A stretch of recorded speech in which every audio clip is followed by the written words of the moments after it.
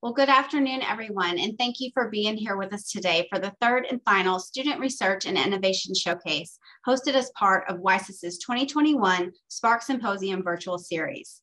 I'm Jennifer Souter, WiSys's Director of Patents and Licensing. For those of you not familiar with WiSys, we are a nonprofit supporting organization of the UW system. At WiSys, we support research, we protect and market ideas, we inspire students, and we build culture, all with the goal of inspiring Wisconsin innovation.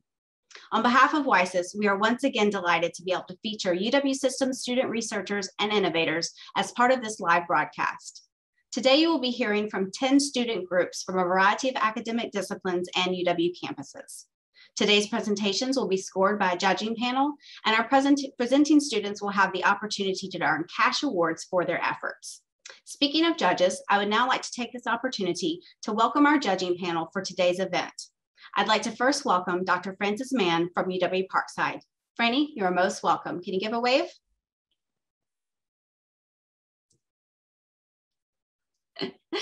Wonderful. From WiSys, please welcome Adira Sankara, our Manager of Innovative Ventures. Adira? And last but not least, Dr. Mark Levenstein from UW-Platteville. Mark, thank you for being here today. Today's first place winner will take home a cash prize of $1,000. Today's second place winner will take home a cash prize of $500. I'd now like to take this opportunity to thank our prize sponsors and longstanding partners at the Wisconsin Alumni Research Foundation and Boyle Fredrickson. We are grateful for your ongoing support. In addition to today's top prizes, all students who took part in the 3 student showcases held as part of the Spark series have been in contention for the Tim Higgins Innovation Award, which will be awarded to the overall presentation demonstrating the highest degree of commercial relevance. This special award will be announced as part of the award ceremony at the conclusion of today's event. We have some of our nominees from the first 2 showcases joining us today. In just a few moments, each presenter will be introduced and cued to start their presentation. Before we get started, however, I have a few notes of housekeeping. To get the most out of your viewing experience, we encourage you to use speaker view and ask that you leave your audio and video turned off during the main presentations. During each presentation, we ask that you please submit questions into the chat log, and we will address those questions during the subsequent networking sessions with each group of presenters. Following each presentation, the judging panel will have the opportunity to ask 1 to 2 questions of each presenter. And following the first 5 student presentations, we'll be opening up the session for further Q&A with the audience with those presenters.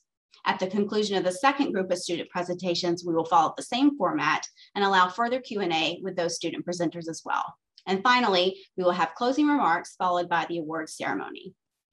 Now, without further ado, I am delighted to introduce our first group of presenters. Please join me in welcoming our first student presenter, Cheri Branham from UW Green Bay. Cheri, you're most welcome. Thank you. So hi, my name is Cheri Branham and I am a UW-GB graduate with my bachelor's in social work. Today, I will be discussing the concerns of pregnant women being incarcerated as a revocation and being denied an ATR or alternative to revocation. My passion stems from having personally experienced this since I am a recovering addict and a previously incarcerated individual. Next slide. The problem statement I analyzed was there is not enough research done on this population. With this lack of research, I concluded there is not enough treatment for women who are pregnant and facing a revocation.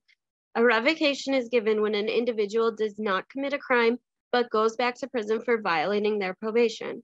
This can be relapse, inability to obtain employment, missing probation officers, or other crimeless events that can be due to lack of support and treatment upon their previous release. Research shows that Wisconsin has one of the highest incarceration rates in the US. Between 1980 and 2016, Wisconsin's prison population increased by 456%. The prison system is overpopulated and it's anticipated this will continue to increase throughout the years. Revocation makes up about 40% of our prison population, and this incarceration costs taxpayers about $147.5 million a year. Women are being incarcerated at a much higher rate than men, and the number of women giving birth has been steadily increasing. Next slide.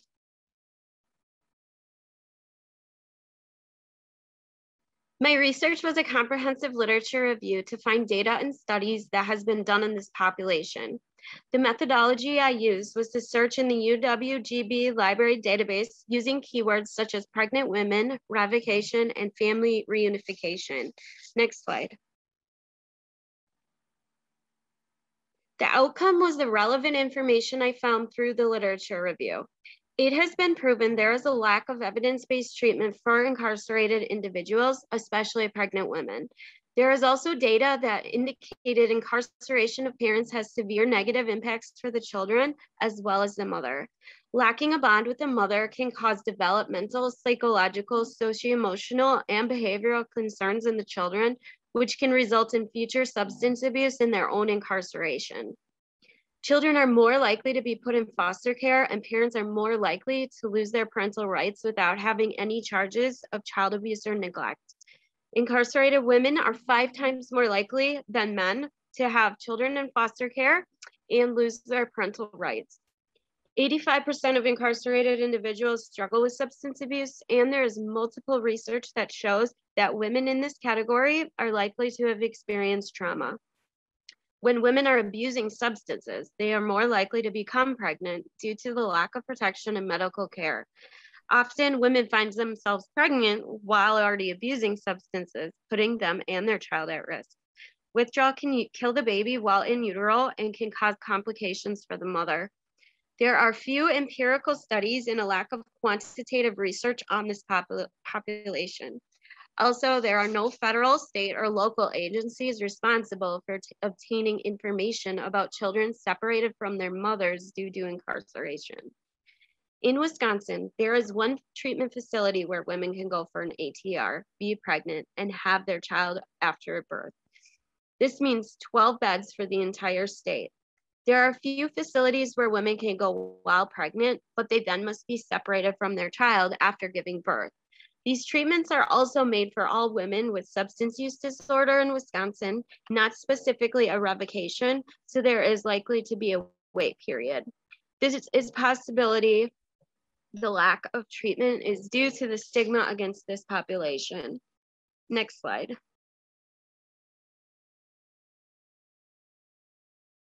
My future research design will be a mixed method study, which will provide surveys to women who were incarcerated while pregnant and are now on probation. My plans would be to fill out form DOC 1198 to distribute my survey through probation and parole. I did not propose an IRB through UW-GB since this is considered a vulnerable population and will need DOC approval. This research will assess if there is a correlation between pregnant women being incarcerated for a revocation as opposed to receiving treatment or an ATR. It will also examine if the individuals were offered treatment, the wait time on receiving treatment, and if the mother was separated from their child. Demographics and informed consent will also be included. I will also request non-public data in my proposal to identify how many women have already been incarcerated for a revocation. My hypothesis for this study would be that pregnant women would often be denied treatment when they received a revocation due to the lack of availability. My goal is to propose opening another ATR for pregnant women that uses evidence-based practice to provide substance abuse treatment, trauma-informed care, parenting education, and encourages mother-child bonding. This proposal will be contingent on if my research can validate there is a need. I will be collaborating with organizations who are supporting criminal justice reform. I have seen from personal experience there is a lack of treatment for this population since I was incarcerated for a crimeless revocation for being on medical assisted treatment, and no treatment was available for pregnant women. My doctor advocated for me to be released and continue medical assisted treatment since I was doing well from a healthcare perspective, and a judge even ordered I be released to go to treatment.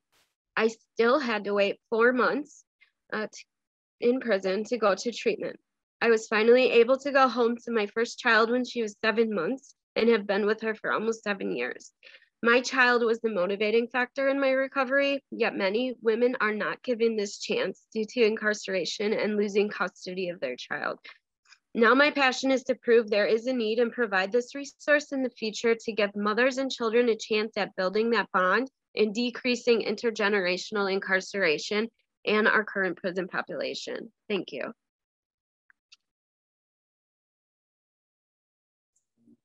Thank you, Cheri. Are there any questions from the judges? Please feel free to turn your video and audio on.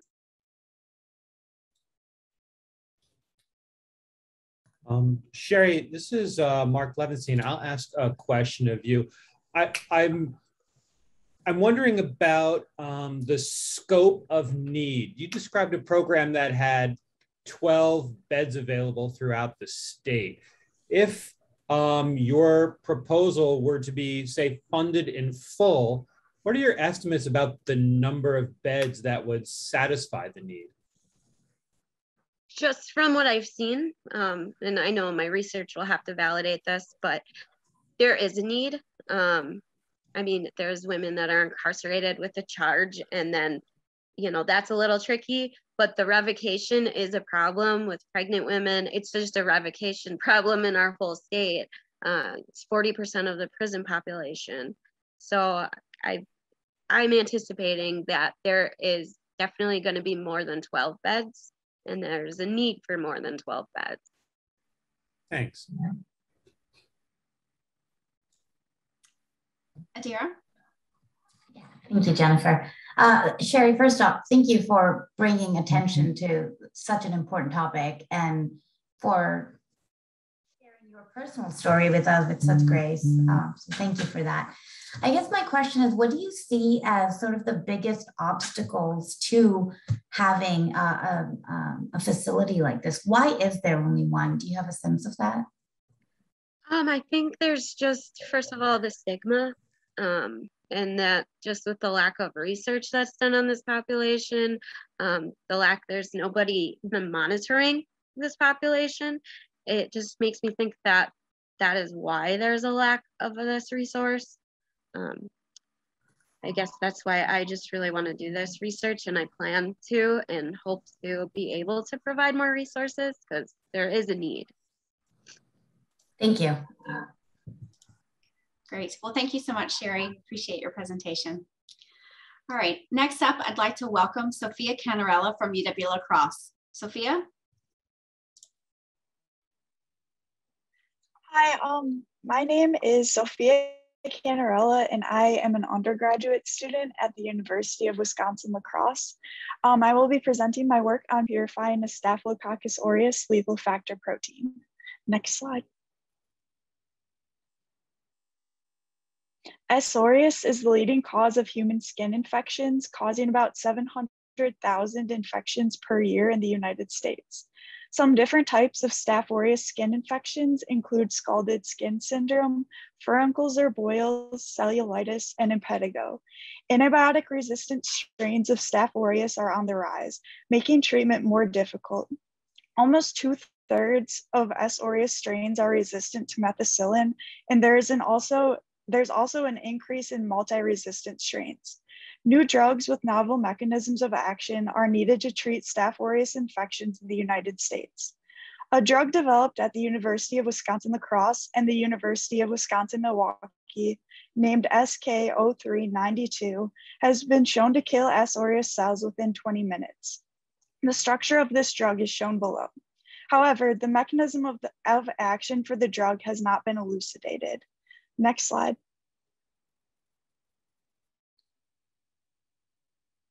Our hypothesis is that the SK0392 drug causes the release of a lethal death factor protein within Staph aureus that kills other Staph aureus cells. To confirm our hypothesis, we went through the following scheme. We treated S. aureus cells with 8 micrograms per milliliter of the SK0392 drug for 3 hours. Below is a picture of what the supernatant looks like after 3 hours. As you can see, the untreated supernatant is very turbid, while the treated supernatant is not, giving us an idea of how fast the drug kills the S. aureus cells. Then we poured the culture through a 0.2 micrometer filter to get rid of any remaining bacteria. We then ran the supernatant through 2 stages of filtration. First, through an Amicon 10,000 Dalton filter, then through a microcon 10,000 Dalton filter to concentrate any proteins greater than 10,000 Daltons that have been released into the SK0392 drug-treated cell supernatant. After running the supernatant through a microcon 10,000 Dalton filter, we washed the filter with buffer to remove any proteins that may be stuck to the filter. To determine if the lethal factor is a protein, we ran a kill assay in which we add fresh S. aureus cells to the filtered supernatant for 24 hours, and then compare colony forming units per milliliter between the untreated supernatant and the drug-treated supernatant. We also boiled the supernatant to denature any protein left in the supernatant. And our final test to determine if the lethal factor is a protein was treating the supernatant with proteinase K to degrade any protein in the supernatant. Then, to determine what the protein is, we ran a sodium dodecyl sulfate polyacrylamide gel, or SDS page gel, on the supernatant. This separates the proteins based on their size, and each protein will appear as a band. Then we can cut out those bands and do mass spectrometry to be able to identify the structure of the protein. Next slide. According to our results, the lethal death factor may be a small protein. On the left is a graph of the kill assay results comparing the drug-treated 3-hour supernatant, the untreated 3-hour supernatant, and the treated 3-hour supernatant that was filtered through the 10,000 Dalton filters. As you can see, there is about a 4-fold difference between the untreated and the treated supernatant, and a significant 22-fold difference between the untreated supernatant and the treated filtered supernatant, indicating that there is a protein that is killing the S. aureus cells in the supernatant. To verify that the lethal factor is a protein, we conducted 2 experiments. In the middle of the slide is a graph of one of the experiments, boiling the 3-hour supernatant. As you can see, there is a large increase in growth in comparing the treated 3-hour supernatant with the treated supernatant that was boiled, indicating that denaturing protein within the supernatant reinstated S. aureus growth. On the left is a picture of the SDS page results, comparing the treated filtered supernatant with a molecular weight standard. You can see a prominent band around 12.5 kilodaltons. This, we believe, is the lethal factor. Next slide.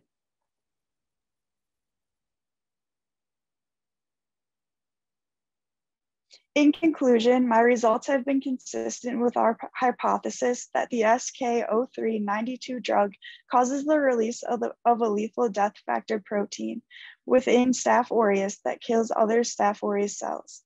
We believe the size of the lethal protein to be around 12.5 kilodaltons. Moving forward, we would like to identify what exactly the protein is. To do this, we can run mass spectrometry as well as N-terminal sequencing on the protein band cut out from the SDS page gel. Once the protein is identified, we will have confirmed a mechanism of action for the SK0392 drug's killing ability. Further, we will have uncovered a novel way to kill S. aureus cells. Next slide.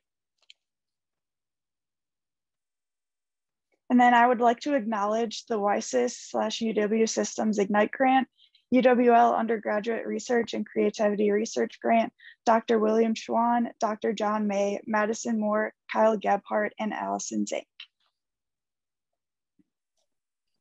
Thank you, Sophia. Any questions from the judges? I'll go ahead. This is Franny Mann at UW-Parkside.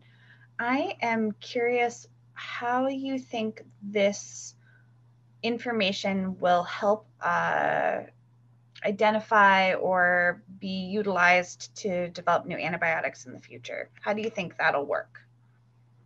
Yeah, so SK0392 actually is pretty effective against gram-positive bacteria. So that's, the bacteria have like multiple layers in their cell wall. And so gram-positive bacteria have a thicker like outer layer.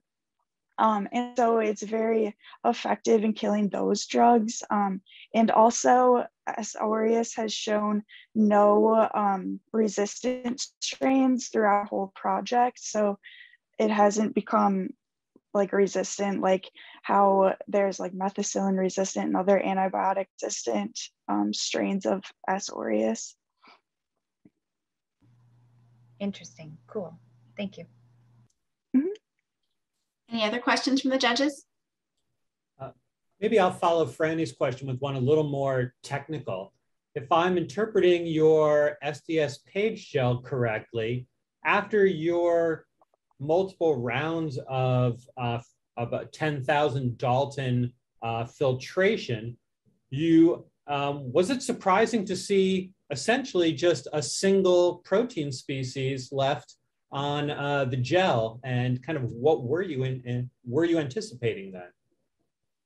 Yeah, it was a little bit surprising. We had thought that it is only one protein before, but yeah, because we use a protein like a buffer that we grow our culture in. So we thought maybe that some of those bands would come through too, but yeah, it was a little bit surprising, but we had anticipated that it was going to be a single protein.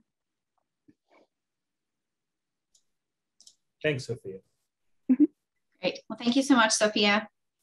All right, next up we have Ben Claas from UW-Platteville. Ben?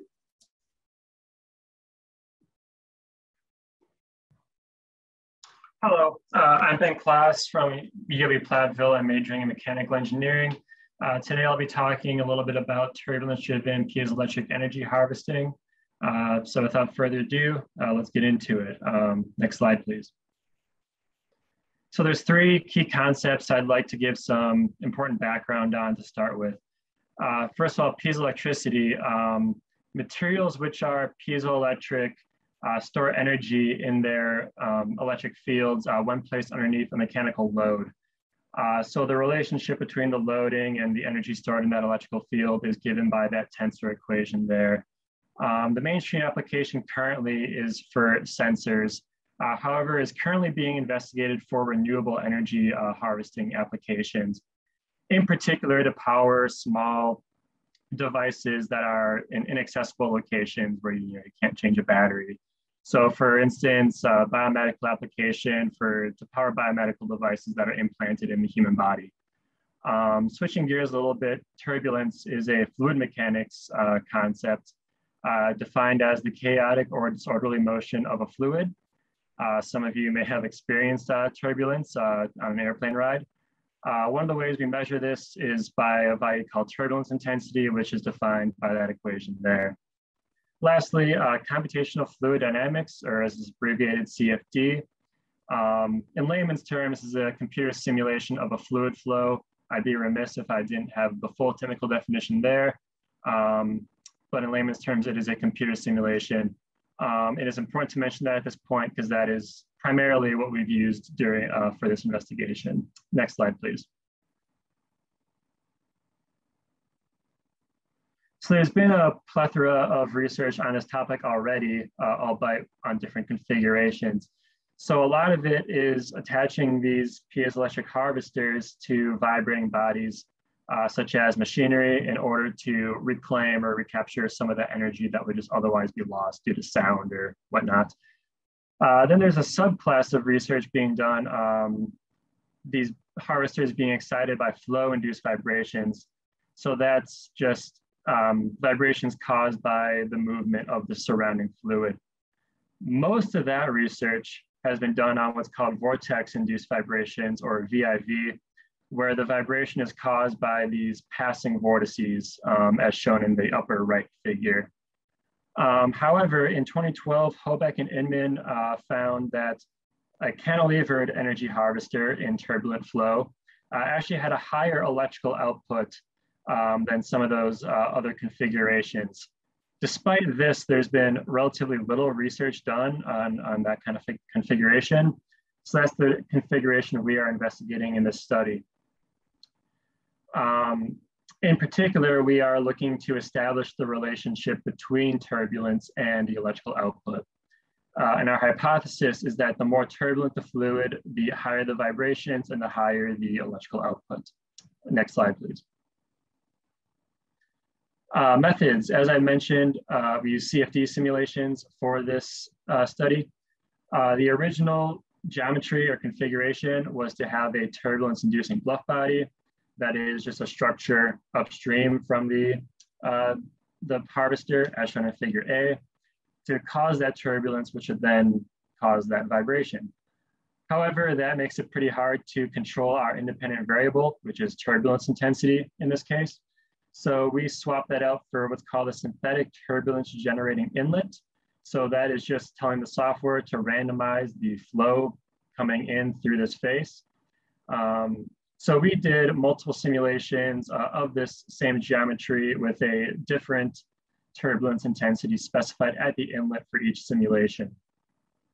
The property, or the value that we were monitoring was the motion of the piezoelectric harvester. In particular, we were monitoring the position of the tip of that cantilevered harvester as our output signal. And that output signal will be correlated to electrical output. Next slide, please.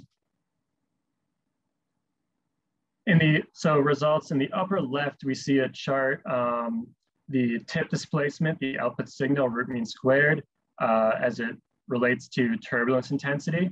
So we've noticed a linear correlation in this study, and we expect to see that same trend in physical tests with electrical output. The set of charts on the right shows the fast Fourier transforms of the output signal.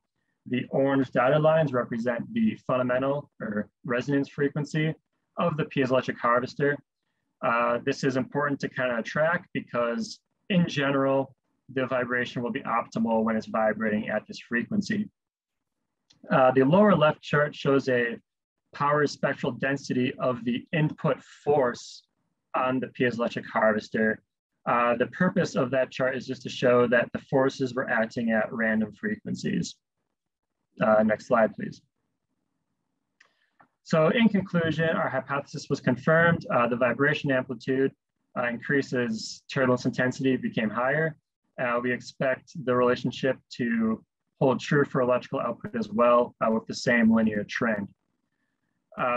Future work, we want to investigate other independent variables, whether that be inlet velocity, the properties of the surrounding fluid, or the properties of the piezoelectric harvester. We'd also like to alter simulation parameters. By that I mean that historically, CFD simulations have shown to kind of vary their results based on a couple of setup parameters, which are not easily attained. So we want to play around with those to make sure that these results do indeed reflect reality. Finally, we want to compare these results to results from physical experiments for verification. Finally, I'd like to acknowledge my fellow student, Nikhil Agarwal, for working with me on this project, as well as my two professors, Dr. Jorge Camacho and Dr. Eduardo Rubino, for advising me. Thank you. Thank you, Ben. Any questions from the judges? I have one for you. So you've mentioned early in your talk about how these types of harvesters are really useful for hard to access areas. And I'm having trouble understanding how, what type of area or location or environment would have a lot of turbulence and also be difficult to access. Do you have any idea for me? Yeah, so clearly the biomedical application I brought up might not be applicable for the turbulence aspect. However, automotive applications, the vibrating base was from a study on a compressor in an automobile, and that might be a place where you can fit something and there will be turbulent flow. A couple other things I can think of would be like HVAC applications. There's been researchers that have posited putting these like on seabeds, or also I could think maybe powering devices if you can't attach a battery to them, like sensors that like would normally be powered by solar, but for whatever reason couldn't be powered by solar in that case. Okay, thank you. Any other questions from the judges? Ben, on the other end, can you tell us what some of the maybe current common uses of piezoelectric devices are? So the main use is sensors. For the most part, sensing pressure. So if you've heard of the old light switch, the clapper, which will turn on and off your lights by clapping, the way that works is there's a sensor in there. It's a piezoelectric sensor that detects the pressure wave due to your clap, and that resonates, and that trips a higher electrical circuit, which will turn on and off your light. So most current applications with sensors are like that. As I mentioned, some current applications as far as energy harvesting goes, one I can think of is in New York City. I believe it's on Times Square. There's a turnstile where there's a plate that you step on, and that generates enough electricity to power the turnstile. Researchers have posited putting them underneath roads, so residual vibrations from your car going over it to reclaim some energy there. Yeah, does that answer your question? Yeah, it did, especially the clapper. I think I understand where it's going. Thanks very much. Wonderful. Well, thanks very much, Ben. All right, next up we have Julia Jones from UW-Parkside. Julia? Good afternoon. My name is Julia Jones, and I am a physics major at UW-Parkside, presenting on our research on the growth of a high-temperature, superconductor-based thin-film bilayer.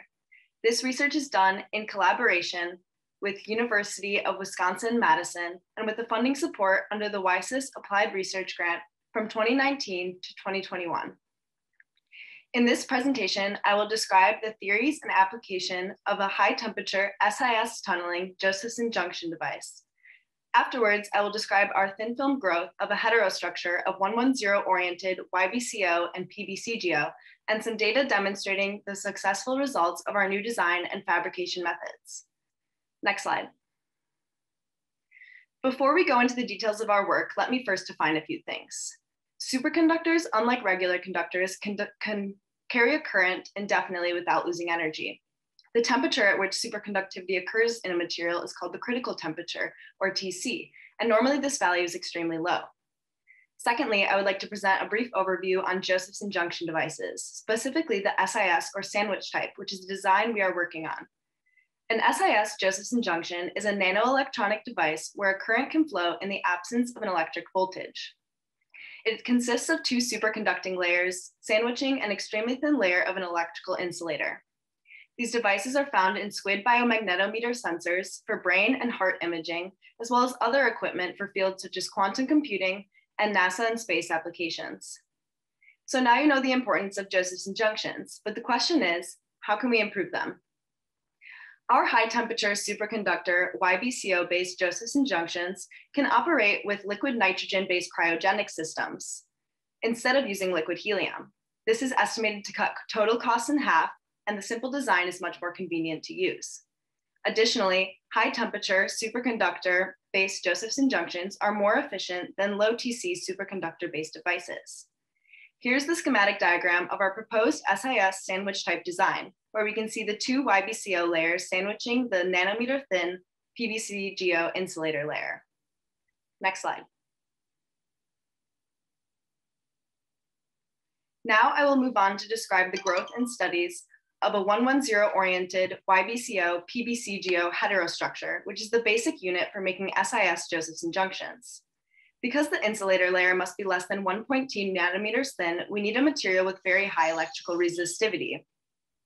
We developed an excellent oxide insulator, 110 PBCGO, by doping gallium in 110 PBCO with 20% copper substitution. PBCO has traditionally been used when attempting to fabricate Josephson junction devices, but our doped version demonstrated an improved electrical resistivity of about 5 orders of magnitude higher than that of the PBCO thin film at 77 Kelvin. To grow the films, we first synthesized YBCO and PBCGO polycrystalline powders by solid state reaction method, and then fabricated discs using a high temperature electric furnace here at UW-Parkside. We grew our heterostructure with this bulk material at UW-Madison using pulse laser-based deposition technique and the following growth parameters. The base vacuum has a pressure of 5 times 10 to the negative 7th torr to ensure an ultraclean environment. And there was a background oxygen pressure of 200 torr. We used a KRF excimer laser to ablate the ceramic discs of YBCO and PBCGO and deposit the materials atom by atom onto a 110 LAO single crystal substrate for each layer of the device. Next slide. After fabrication of the heterostructure was complete, we performed the following characterization studies. The X-ray diffraction measurement showed 110 epitaxy, single phase, and good crystalline quality. The atomic force microscopy measurement showed no cracks and twin free surface morphology. The root mean squared roughness over a 5 by 5 micrometer area was 2 nanometers in our 166 nanometer bilayer of YBCO and PBCGO. Next slide. Our electrical resistivity measurement showed a TC value similar to the critical temperature of a single layer of YBCO. There was virtually no proximity effect, as no significant degradation of the superconductivity of the heterostructure was observed. This graph shows the same onset TC values in multi-layers containing constant thickness of YBCO and varied thickness of PBCGO. Next slide. As we near the end of our talk, let me provide you a brief summary and outlook of our research. Using the pulse laser-based deposition technique, we grew a heterostructure of YBCO and PBCGO with 110 epitaxy, excellent surface morphology, and without any proximity effect. The results of our various tests confirm we have optimized the growth process of this heterostructure. And our research has promising applications in system simplicity, higher efficiency, and low-cost production of superconductor electronics that are already used in numerous fields. Moving forward from our high-quality heterostructure, we are working on the nanofabrication of a high-temperature YBCO-based SIS Josephson junction device and measuring the tunneling current in this junction. Thank you everyone for taking the time to listen to this talk, my research advisor, Home Condell, and WiSys and the UW system for the funding to make this research possible. Thanks very much, Julia. Any questions from the judges?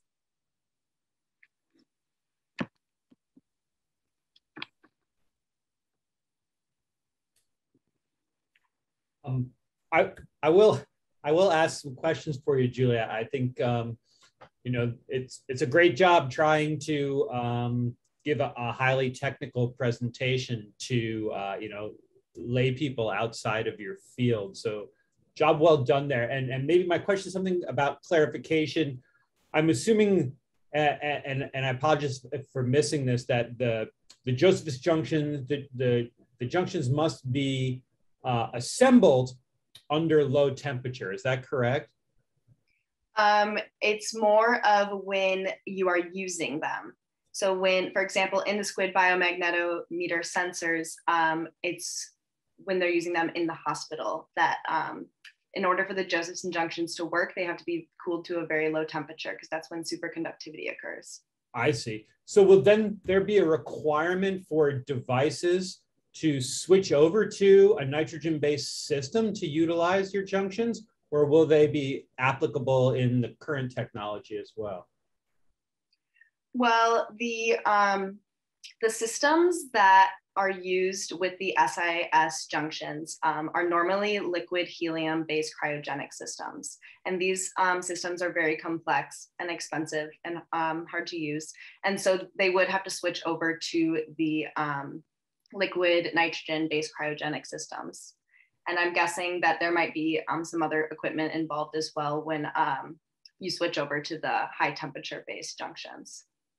Okay, and then a quick follow-up. I don't know if you can answer this, but do you have a sense, or do you know if there are partners interested in developing the system that's nitrogen based? We are talking to a couple of companies right now in Wisconsin, actually. Unfortunately, I don't know them off the top of my head, but yes, when they do, when production of, if we get the successful results from our tunneling current measurement, we're going to be finishing up some patents and hopefully filing them. And then, yeah, these companies, specifically Wisconsin-based companies, are very interested in these as they are going to be a lot cheaper and easier to use, basically. Yeah, well, that's great. It's completely appropriate not to have to name those companies anyway, since you're so early in. I was just trying to get a sense. No, of that's okay. It was a good was. question. Thank you. Yeah, and thank you for the answer in the presentation. Yeah, of course. Any other questions from the judges? Yeah, I have a question. And actually, Mark stole my question. I was going to ask you about if you're reaching out to industry and what the interest looks like. But so these 110 oriented heterostructures that you've created, I mean, can you talk us through a little bit? And I know you touched on it. Can you elaborate on the reasoning behind why you went down this pathway in the first place? Why was this the structure that you thought might work, or were there other structures that you tried that weren't as successful? I guess what were the failure rate of finding something that worked as well as this one did? Yeah, so with the 110 orientation, there's 110, there's C-axis, there's in-plane orientations, and all of these by nature have different characteristics. And so something about A-axis films is that there is a 90-degree rotation in the grain boundary. And so we get the twin film structure, which is not what we're looking for. The 110 and C-axis orientations, they do not have this occur. By nature, they have macroscopic, unique, same geometry throughout. Additionally, we also doped gallium in PBCO, and so other failed attempts are with junctions that use PBCO as the insulator, and basically the electrical resistivity just isn't high enough. So with our gallium doped PBCGO, we found that there was 5 orders of magnitude higher electrical resistivity, which is very exciting, as well as the uniform geometry and the smoothness of the film, which is what we're looking for to increase the ICRN product or efficiency of the device.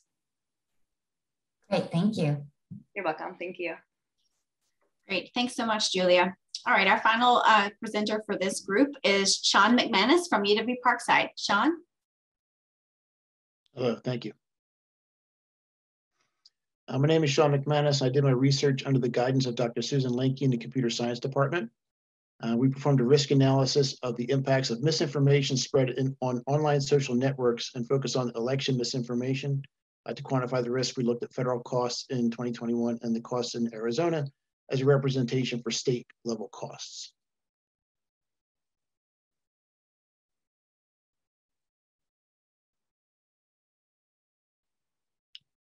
Mike, could you hit the enter key, please? Move the slide. Thank you. So in a risk analysis, you want to look at the assets that you need to protect. And our country's most precious assets are those that are listed in the preamble of the Constitution. Misinformation online has been studied as a phenomenon to look at why it happens and how to mitigate it.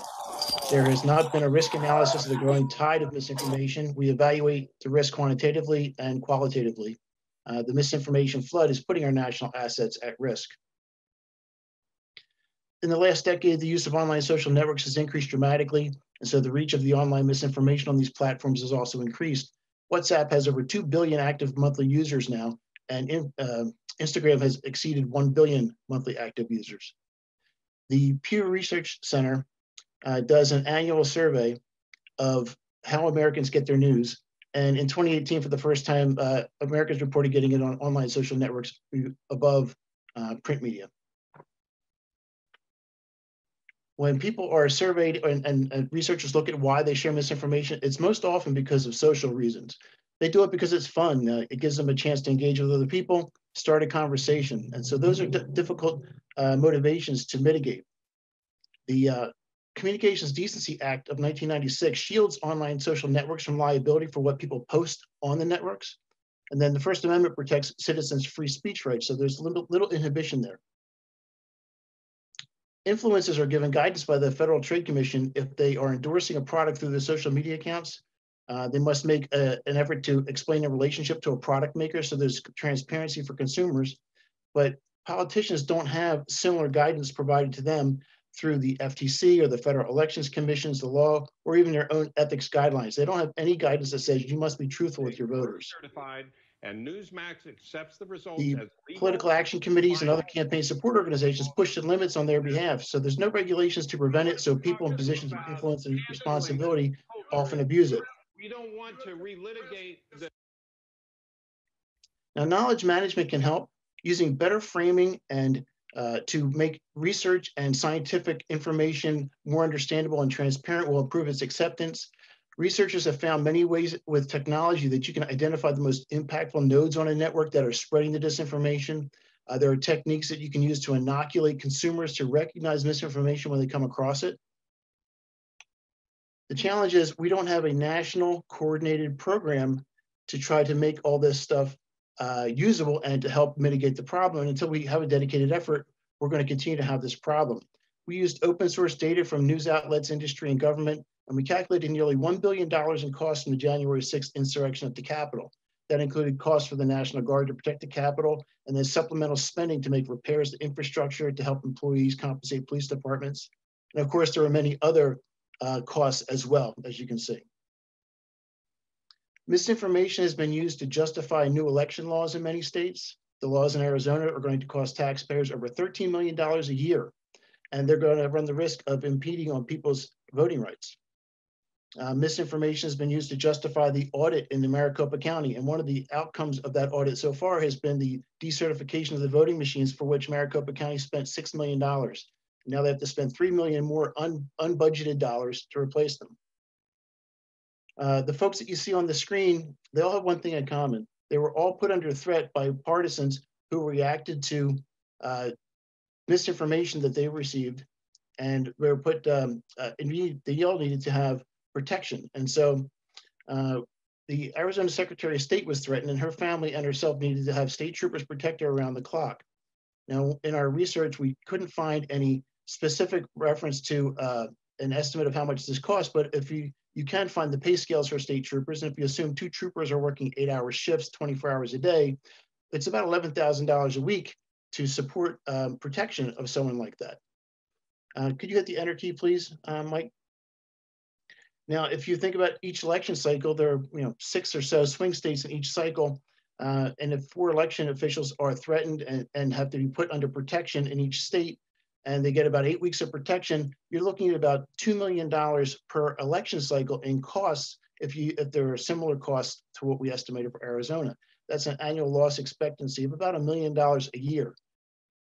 The misinformation is getting expensive, and it's causing real costs to the taxpayers. We need a national program that's coordinated at the highest level to tackle this kind of a challenge. We've done these kind of big things before. We need leaders to lead on this before we have really irreparable harm done.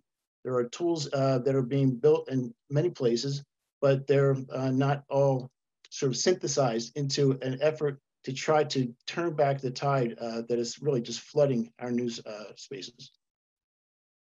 Thank you. Any questions? Great, thanks so much, Sean. Any questions from the judges? Sean, I am curious. You've made a really clear case for the costs of the actions of people who may have been influenced by misinformation. But I'm wondering, is there like a survey or some sort of data to help us understand how many of those people are directly influenced and reacting to misinformation as opposed to correct information? Any insight as to where their information, what information directly influenced these people? I don't think I have a reference that can point specifically to statistical information that could answer that question. Thank you. Hi, Sean. Thank you for your presentation.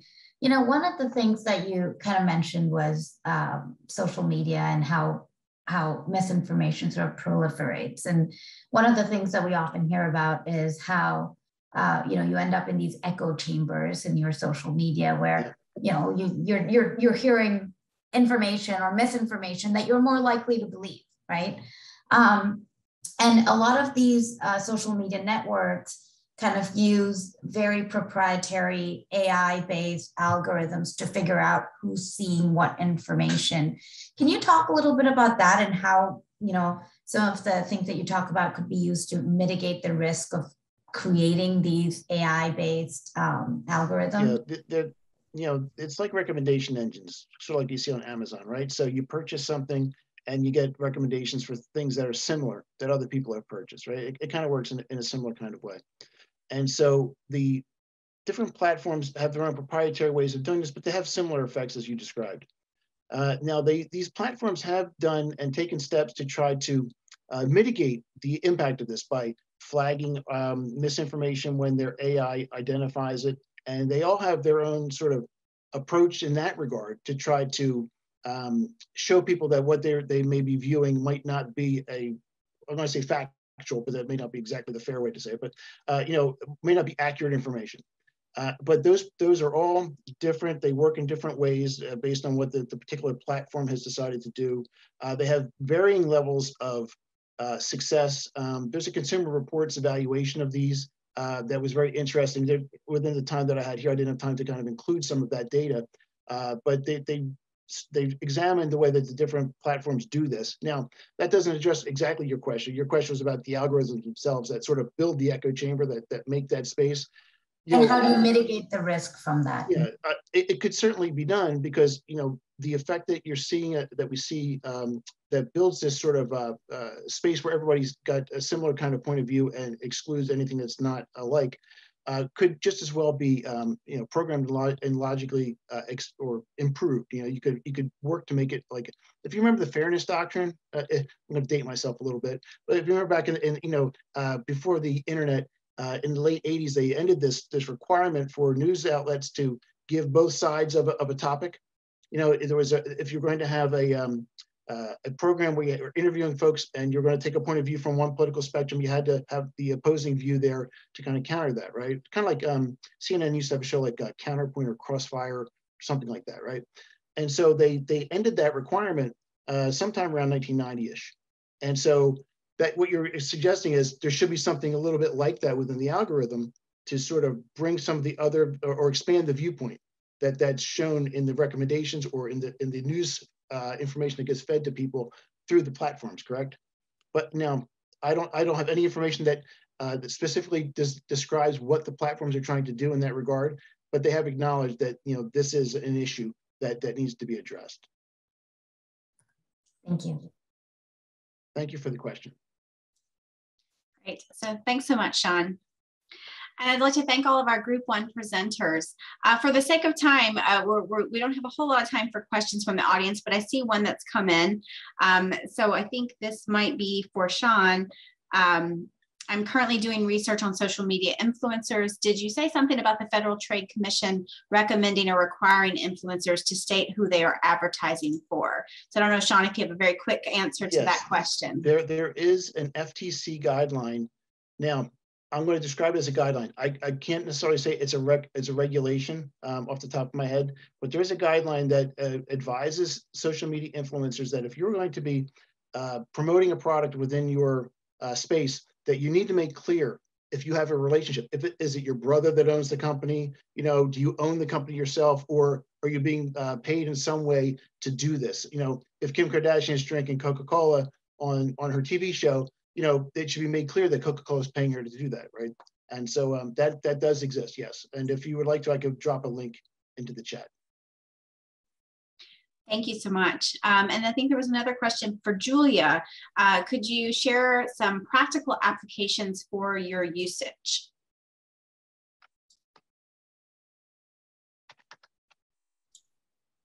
Julia?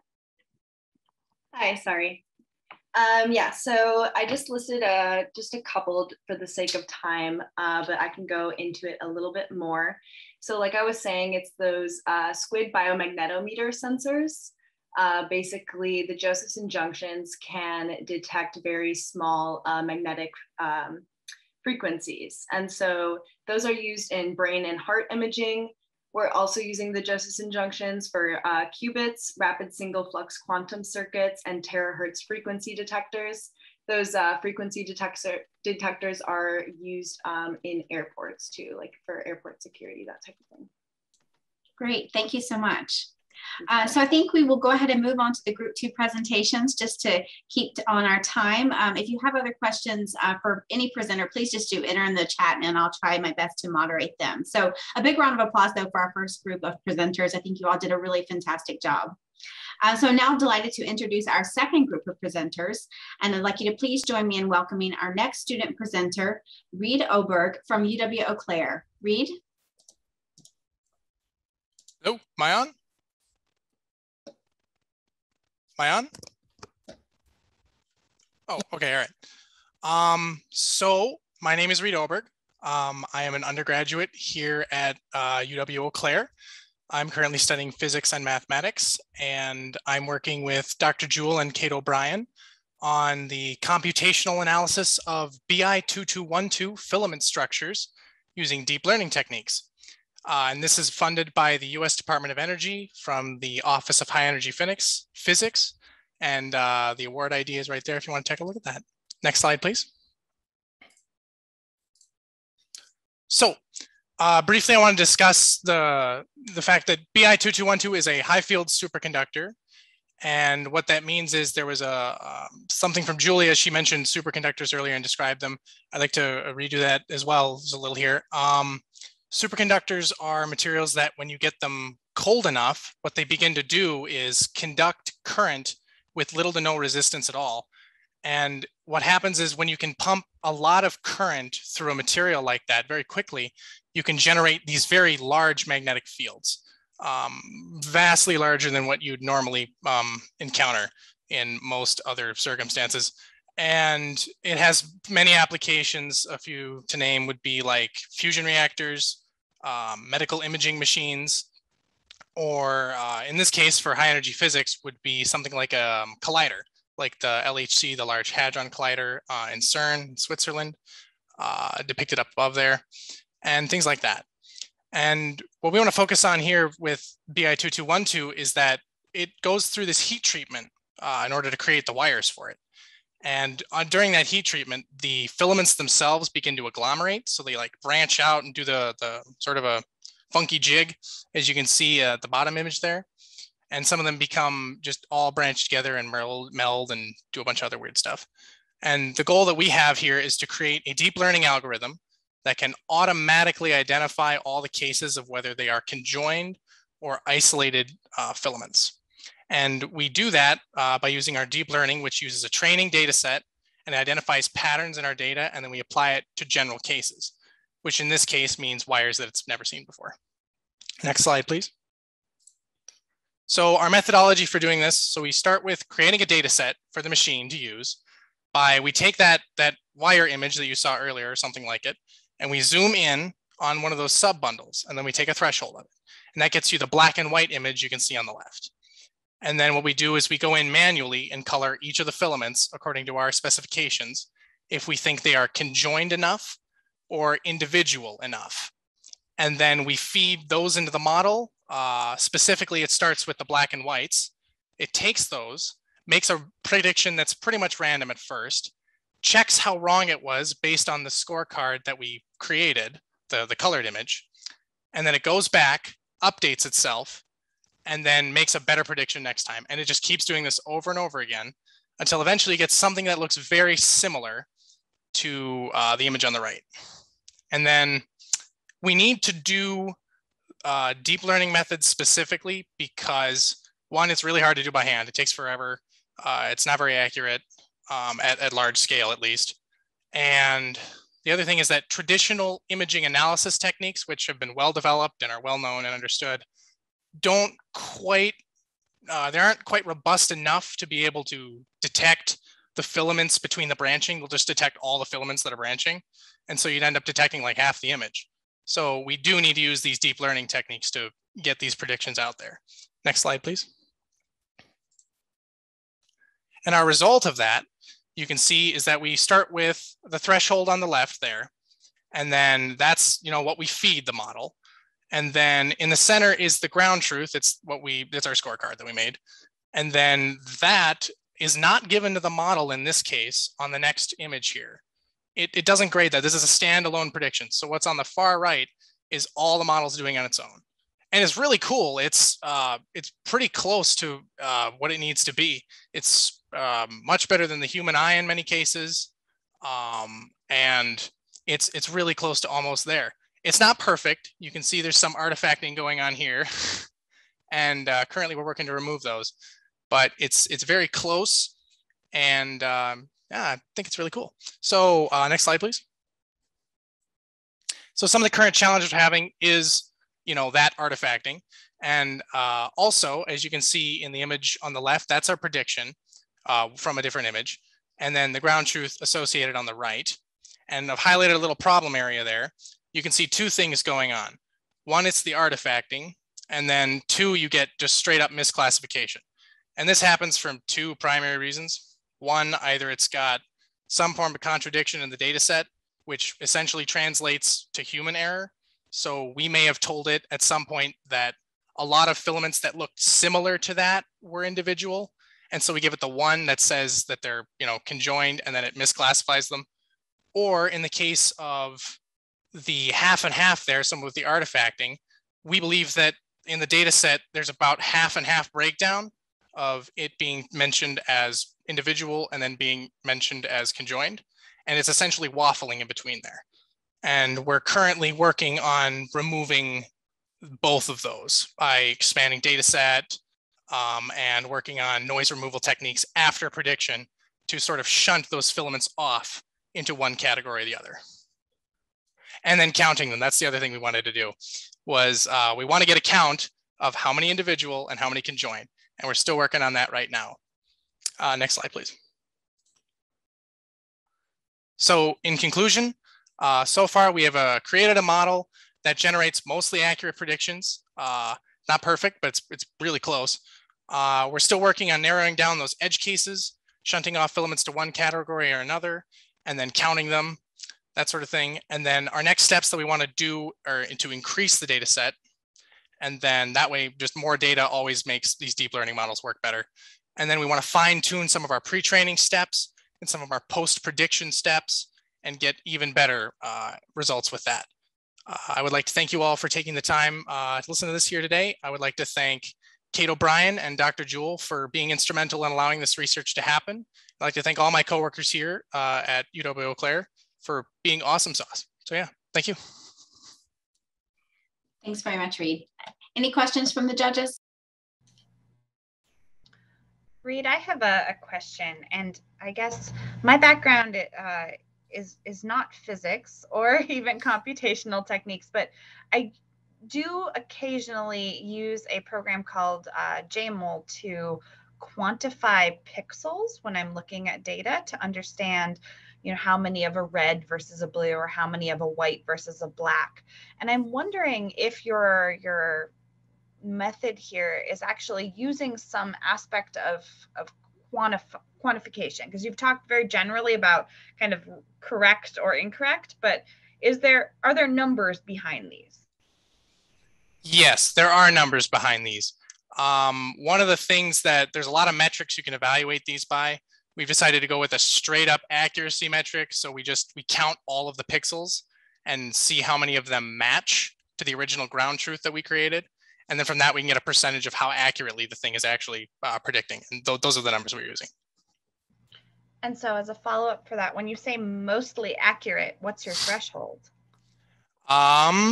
The threshold is whatever we can get to push up to the point where our post-processing can remove the noise outside of it and get it into a full prediction, which would be around 90, I'm going to say 92, 93%, somewhere in there. Okay, thank you. Great. Well, thank you so much, Reed. Thank you. All right. Next up, we have Michael Ryan from UW-La Crosse. Michael? Hi there. My name is Michael Ryan. I am a senior at the University of Wisconsin-La Crosse, and I will be presenting the research that I worked on this summer of coincidence timing and Compton suppression techniques for nuclear structure studies. Next slide, please. So My research was conducted to support the La Crosse Fireball project, and in the bottom right corner there's a little picture of the apparatus. The objective of the Fireball project is to learn more about the nucleus of an atom. And in layman's terms, how we're doing this is we're shooting a bunch of energy at the nucleus and then detecting what energy, how much, where is emitted by said nucleus. And that's kind of the middle picture right there, is where we have gamma rays emitted, we have electrons emitted, and my specific research is focused on the detection of how many and the energy of the gamma rays emitted. Next slide, please. So one of the ways to improve gamma ray detection is to have accurate and quick detectors. And so I've got some pictures of detectors that I was experimenting with there. So we determine this by coincidence time and specifically measuring the amount of time the amount of time allowed for both the detectors to detect the same event, or in this case, a gamma ray, detecting the gamma ray within a specific window of time. So the various detectors I worked with were 2 barium fluoride detectors and 1 cerium bromide detector. Hooked them up to a voltage supply. Their outputs were fed into a data acquisition system, and then a cesium-137 source was placed in between the detectors. Once the experiment was run, I was able to analyze data and determine the coincidence time by taking the full width to half maximum of the plotted data, which I have on the right side there. And so some of the results of testing my scintillators were 5.41 nanoseconds for the large barium fluoride, 3.575 for the smaller barium fluoride, and 0.553 nanoseconds for the cerium bromide. Next slide, please. So Compton suppression is reducing the Compton effect, or again, in layman's terms, reducing noise. The Compton effect is when a gamma ray is interacting with a charged particle and decreases in energy. And since we want to know, we want all of the energy from that gamma ray, we need to suppress this effect. So we had to devise a way to determine which gamma rays were interacted and manipulated with and which were not. So how we actually accomplished this was surrounding the detection crystal of the high purity germanium detector, or the HPGE there, with a bismuth germanium oxide detector, or BGO. The BGO will detect which gamma rays are deflected from the HPGE, allowing me to use some coding to filter them out as noise and actually increase the resolution of our gamma ray detection. Once again, this is accomplished by setting up a voltage source, outputting data to a data acquisition system, and I placed a 4.33 microcurie cesium source 0.7 meters away, and then the cobalt sources are actually on the surface of the crystal of the HPGE. And so some of the results that we found by using a strong, weaker, and then no cobalt source, from top to bottom, 0.548 microcurie, and then the 0.058 microcurie cobalt source, we found in both of those there is a 60% reduction in noise, whereas with just the cesium source, there was a 10% reduction in noise. And this is in a logarithmic scale. So while the cesium source only had a 10% reduction, you can see that the actual background noise was in the counts of 10, whereas with our cobalt source, our noise was in the counts of hundreds and nearly thousands. I think it was about 600 for the strong and like 100 for the weaker. Next slide, please. So my experiments had both good and bad outcomes. Unfortunately, our barium fluoride detectors are not actually feasible for experimentation. And that is because the 5-something nanosecond time and the 3.575 nanosecond time are actually way over the industry standard of 1 nanosecond or sub 1 nanosecond coincidence timing. So this actually means that our cerium bromide detectors are great and ideal for timing experiments, detecting gamma rays while running the Fireball experiment. And then lastly, it's actually really important that we had success in our Compton suppression, because it means that by a reduction of noise, we are better at detecting gamma rays, which means that we can understand and learn more about the nucleus of said atom that we are trying to look at. So I would like to take the rest of my time to acknowledge the University of Notre Dame, my lab partner Peter Guerra, and graduate student Kevin Lee, as well as professors Ani Abrahamian and Wanping Tan, my professor at the University of Wisconsin-La Crosse, Dr. Shelley Lesher, and the National Science Foundation grants for making this research opportunity possible and this presentation possible. Thank you. Thanks very much, Michael. Any questions from the judges?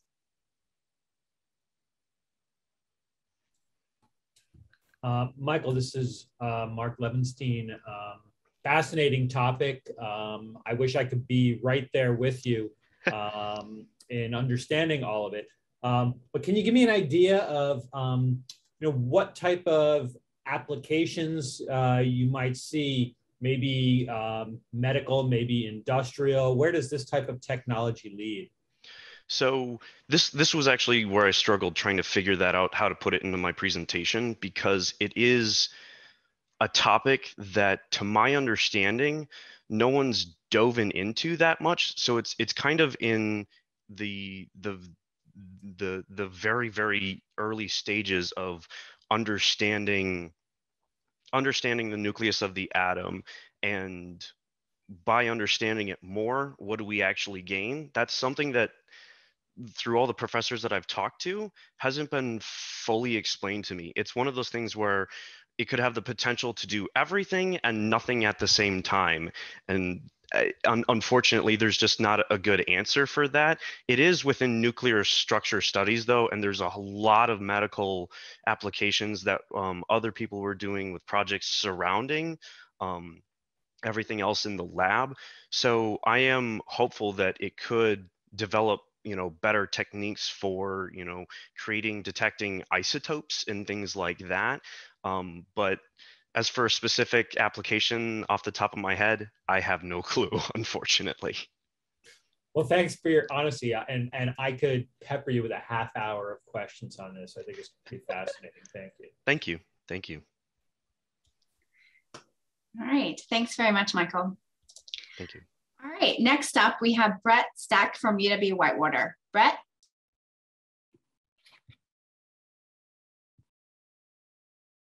All righty. Hello, my name is Brett Stack, and this is my presentation for developing a prototype multimodal device for monitoring slope instability. And this was a multidisciplinary project between the geology, physics, and computer science department here at Whitewater. Next slide, please. So our goals for the project were to create a device capable of sensing common triggers for landslides, and such triggers include the initial ground moisture and rainfall, porosity and permeability of rock layers, temperature variations, more specifically between the winter and spring seasons, because that's when the freeze-thaw cycle occurs within soils, and then the rate of which this freezing and thawing occurs. And with all this in mind, we wanted to create a device that was both cost-effective as well as efficient. And there are other devices out there that do monitor landslides. However, they're not as flexible as they could be when it comes to monitoring all the variables regarding landslides. Remote sensing is a great example of this. It's awesome when it comes to large-scale events, capturing large-scale events. However, it's not as beneficial for smaller, more localized failures. Next slide, please. So for research design, we used a Raspberry Pi 3B Plus with a multiplexer platform, which is awesome because it allows us to use multiple sensors with that Pi. It's relatively inexpensive, and it doesn't use a whole lot of power, which is nice when it comes to deploying it in the field. And with that Pi, we have 8 digital temperature sensors, which measure the temperature difference within rock layers. And we have been using liquid nitrogen to mimic the freezing conditions of lakeshore bluffs to create a temperature gradient. And then we also have 4 capacitive moisture sensors, which measure the capacitance of the water within the soil as opposed to the moisture content itself. So when there is, and it comes out in voltages, the data. So when there's a low voltage reading, there's low capacitance, but a higher moisture content, and then vice versa. And last but not least, we have our strain gauge sensor, also known as a load cell sensor, which allows us to monitor slow and rapid movement of land as tension is applied to the sensor. And we use this as an alternative to extensometers, which are commonly used for the same purpose. However, those tend to be a bit more pricey, so the strain gauge just fits well with our whole cost effective nicely. Next slide, please. So for calibration, the images on the bottom left here show how we implemented the sensors in our sandbox experiment. And then over to the top right is a graph from our strain gauge sensor. And this data shows how data was recorded at different rates. So to do so, we tied a monofilament line from the sensor to a hand crank, and then we turn the crank at different rates to apply tension on the line. So the first spike shows the crank being turned slowly and then released at about 3.5 kilograms. And then the second spike shows the crank being turned at a slightly quicker pace and actually the line becoming taut and then snapping at around the 7 kilograms, hence the rapid drop off at the end as opposed to a sloping curve. And then down on the bottom right is a graph of our capacitive moisture sensors for two new sensors and 2 old sensors. And so although the voltage readings are different for both sets of sensors, they do show a rapid decrease in voltage when the sand is fully saturated. However, we were expecting to see a gradual decline in slope as we added increments of water. And we're not too sure why these variations occurred, but that's something we're continuing to work to understand. Next slide, please. For field deployment, we've tested our prototype on campus as well as a farm field to see how it holds up under different weather patterns, make sure it doesn't overheat, see how efficient the battery power is, and to ensure quality data collection. And future work for this project, we've been talking with Port Washington and the LNRP, which is the Lakeshore Natural Resource Partnership, to discuss past and future ways to mitigate soil erosion and slope failure. And this is a great opportunity, a great way to open doors for community outreach and just an opportunity to deploy our sensors in this area. Next slide, please. And implications for the project, simply put, we wanted to develop possible safety precautions that can be taken regarding landslides, as this can help protect both human and animal lives by preventing property damage of homes, businesses, and infrastructure. Unfortunately, these issues have enhanced as from the effects of climate change. Such effects are from rising lake levels and intense weather patterns, which then can cause higher wind and wave action, causing more undercutting and eventually slumps or landslides. Lastly, I'd like to acknowledge and thank the Regent Scholar Grant, Whitewater's Research Apprenticeship Program, and the Undergraduate Research Program for making this project possible. Thank you. Thanks so much, Brett. Any questions from the judges? I've got one for you, Brett. Yeah, you mentioned using liquid nitrogen to cool your model. Is there a reason that you are using, I guess, such a quick cooling reaction rather than cooling the whole system slowly? Part of it has to do with just the timing and how often we have to create these sandbox experiments, and we're trying to test different variables with layering, different sand grain sizes. So there's some factors that the liquid nitrogen helps speed the process up. That's something we have discussed because obviously the soil doesn't freeze right away. But what we have been doing is we've put water in a tray, dumped liquid nitrogen on top, and then we put that in between the layers of sand. So that's kind of helped replicate how the soil freezes beneath the ground. And like I said, it's not, it's just pretty much to ensure that we can create an experiment to see the slump occur and how it transcends. Thank you. Thank you.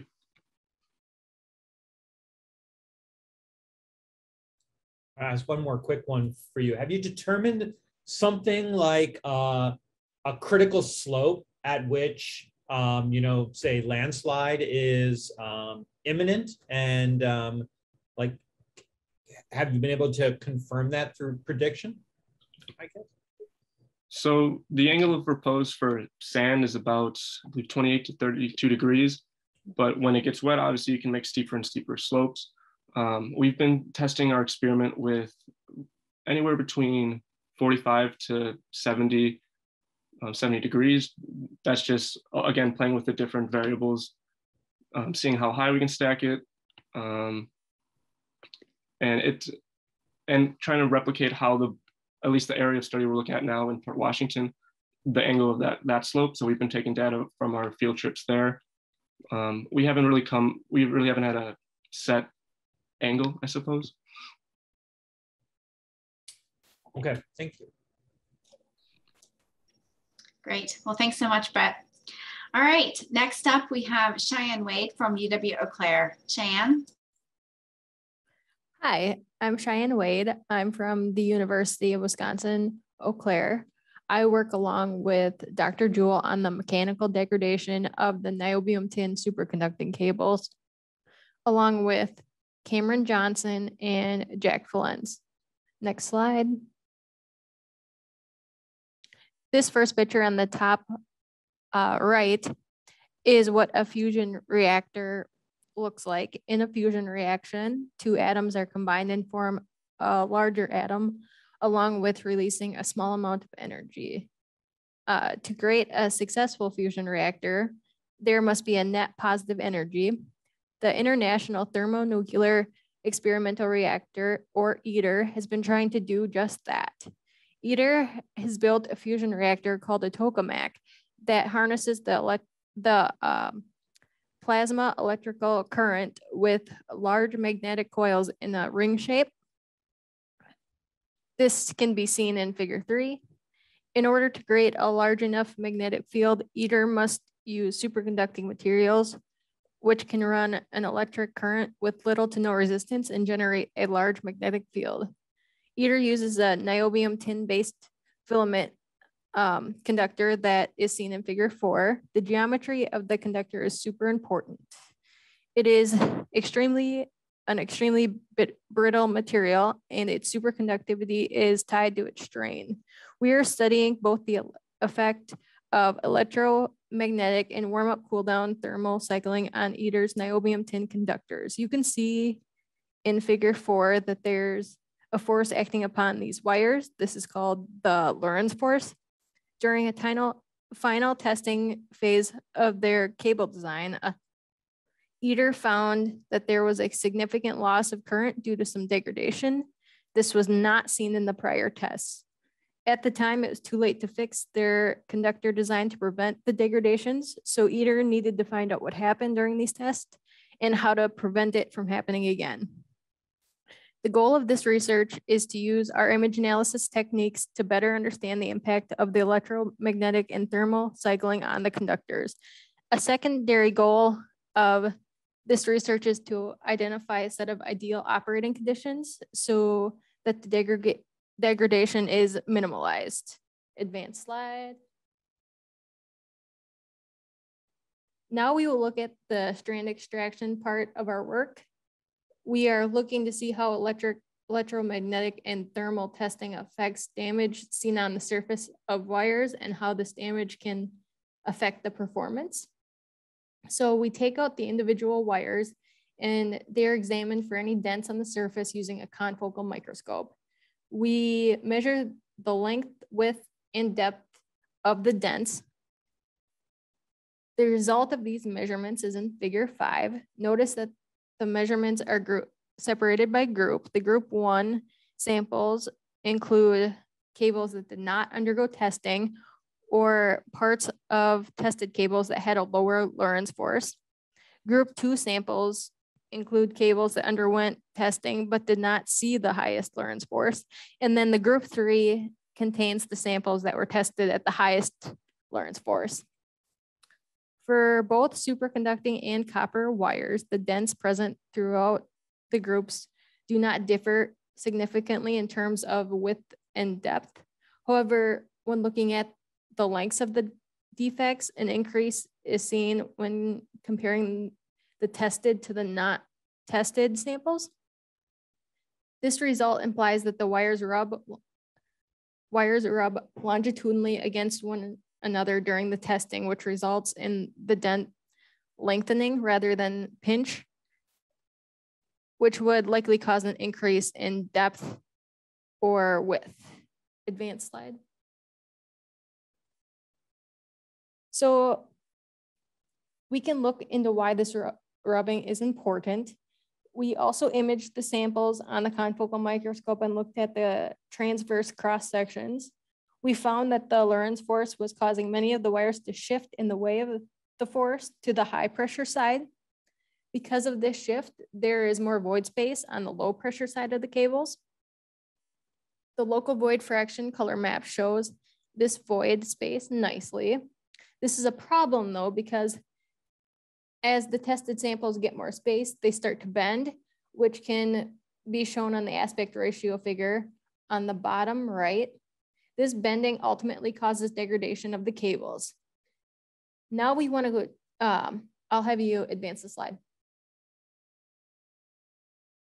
Now we want to go even deeper into the cables and see how the Lorentz force is affecting the filaments. We use nitric acid to make sure that the copper wires are not seen so we can focus on the superconducting cables. We can see in the upper right picture that the filaments are starting to break down in the low pressure zone, with almost 80% of all damaged wires being from the low pressure zone. This is an interesting result because you might expect to see more damage on the high pressure side, but that is not the case. Next slide.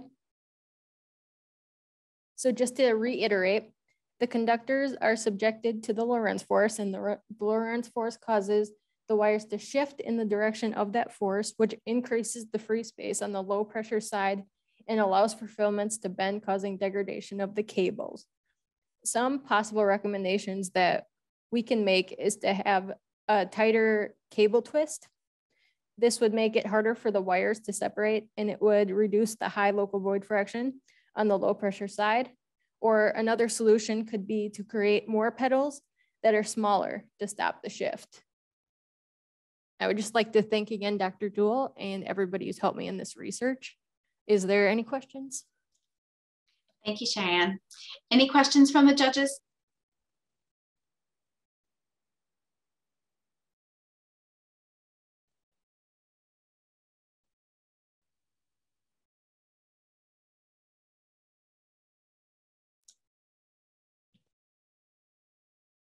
Any questions from any of our judges?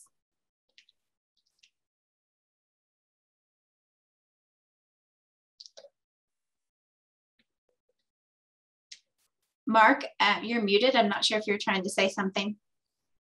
I'm saying that she stumped me. Her presentation is pretty clear through. All right. Well, thank you very much, Cheyenne. All right, next up, we have Anna Windorf from UW-Eau Claire. Anna?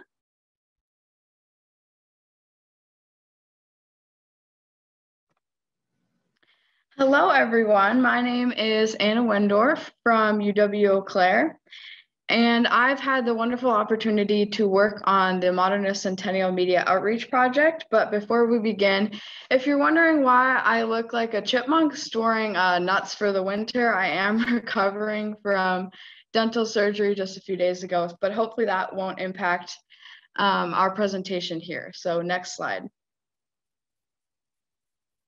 So you must be wondering, what is the Modernist Centennial Media Outreach Project and how did it begin? Well, there's a little story to that. So I was in my freshman year of college. It was about 2 weeks in and I was nobody. I was just starting out, as many people do. And my writing professor wrote on the board that he had 2 paid positions available to further his already existing research on modernism and his trip to the Western Front for the centennial of the Great War. And I thought, wow, that's out of left field. And I was super interested in it. So then I signed on. And then my job throughout that project was to catalog photos like you see of the Sambois Canal. And then from those photos, it also included, explorations into modernism which is generally described as the art movement or style around the turn of the 19th and 20th century, though this is debated. And we also explored, you know, writers around that time, such as Henry Barbusse, Wilfred Owen, and Siegfried Sassoon. Next slide. And because of our work, we were actually able to, you know, expand that and present nationally and also locally. So in the spring of 2020, we did our first presentation on the landscapes of the Western Front for the UW-Eau Claire Symposium. And then our other presentation nationally just this past spring was on deep ecology and the writings of Owen and Barbusse. But there is a catch here. As we know, the pandemic hit and then everything changed in our lives. So we found our research team, you know, not able to meet and talk about what we would talk about, but we were still meeting. So then eventually, you know, we expanded our conversations beyond the turn of the 19th and 20th century to the whole of the 20th century and even some 21st century pieces. And that led to the creation of our podcast, The Pointless Century, which was launched in June 2020. Next slide, please. So our conclusions of our work is that, you know, we don't really have one conclusion, as often in the humanities, because we believe in the complete and total exploration of this period of history. And like I said, modernism is loosely termed as the early 19th and 20th century art and style. And like I said, we continue to explore that era, but also the whole of the 20th century and even the 21st century and modernist pieces to, you know, continue to explore the history within and around these pieces and see the patterns between them. You know, how did they affect our current and past history, our politics, and our society? You know, and the examples I've included here are our upcoming episodes on the famous poet and artist Mayakovsky, French New Wave films like The 400 Blows, and an upcoming series on the Harlem Renaissance, like the Harlem Renaissance and poets like Claude McKay. Next slide. And I think the best part about this project is that you can actually support our work. You can listen, like, and follow us on Twitter or Instagram. And you can also listen to The Pointless Century itself on Spotify or Apple Podcasts, wherever you find your podcasts. And some fun other examples that I've included are, you know, conversations that we've already done. So Fantastic Mr. Fox, conversations on family, Do the Right Thing, conversations on race and the unrest of last year, and then conversations on birds of prey and feminisms and how they connect to the other three and beyond. Next slide, please. So I would like to take a minute to thank my mentor, professor and friend, Dr. Frank Fucile, and the University of Wisconsin-Eau Claire Office of Research and Sponsored Programs for their continued support of my and our work for almost 2 years. Thank you very much. Thanks very much, Anna. Any questions from the judges?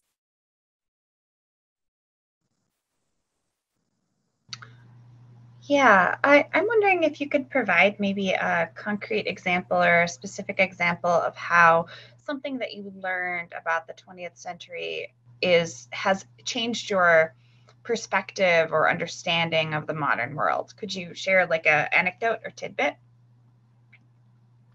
Yeah, I think coming into this, you know, I didn't really have any background into World War I literature or World War I history, and specifically military history.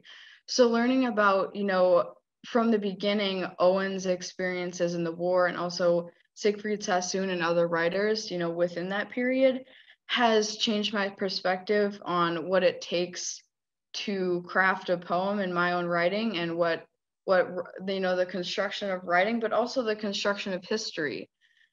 Before working on this project, I thought of history as a continuous line.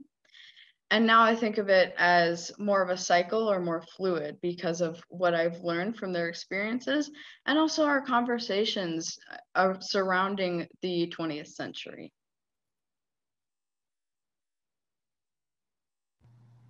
Thank you. Any other questions? No? All right, well, thank you so much, Anna. All right, so I'd like to give a big round of applause for our group 2 presenters. Really great representation from all the campuses as well again. So at this time, we're going to open up for further Q&A from the audience for our group 2 presenters. And I think there'll be some time as well if anyone has questions just for other presenters too from the first group. I welcome everybody at this time to turn on your cameras, switch to gallery mode. You may also wish to, switch to gallery mode. I mentioned submitting questions into the chat feature. Our regional associate, Brad Ricker, will be moderating the Q&A from here. So please also feel free to raise your hand or turn your audio and video on and ask directly, and he'll help you through that. We're going to take about 10 to 15 minutes to allow the judges to finish their deliberation and finalize the scores and reconvene here at 4:55 for closing remarks and the award ceremony. So thanks very much. Thanks, Jennifer, and thanks again, Anna, for your presentation and everyone else. So I think we understand we need to give the judges some time and space to figure out and sort out what's gone on.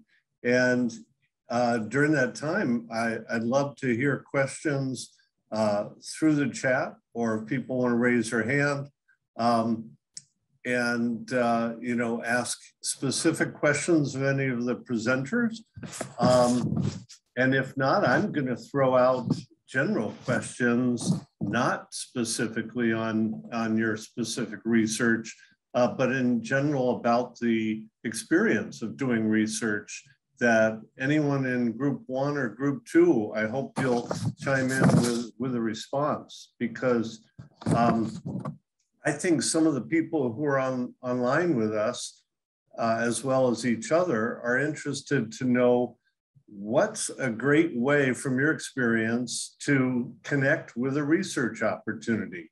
We just heard from Anna that she went to one of her classes as a freshman, and it was put on a plate for her, basically. At least Anna, that's how it sounded. But other people, I think, probably have had to work harder to get a research opportunity. And I'm just curious if you can share some of your insights with other people on how you did that, or how you would do that in the future. Sorry, I had to rejoin. Could you repeat your question?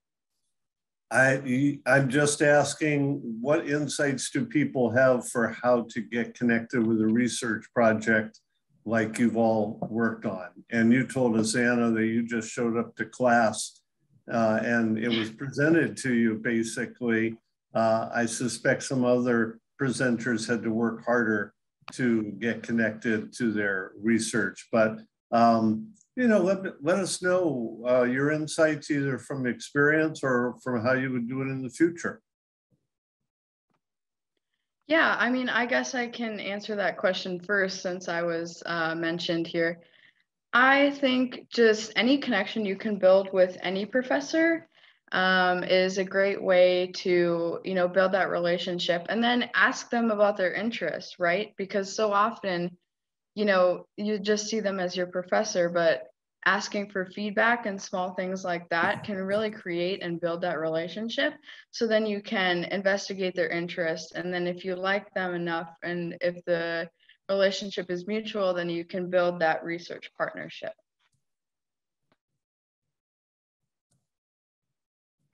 Great, thank you. Somebody else?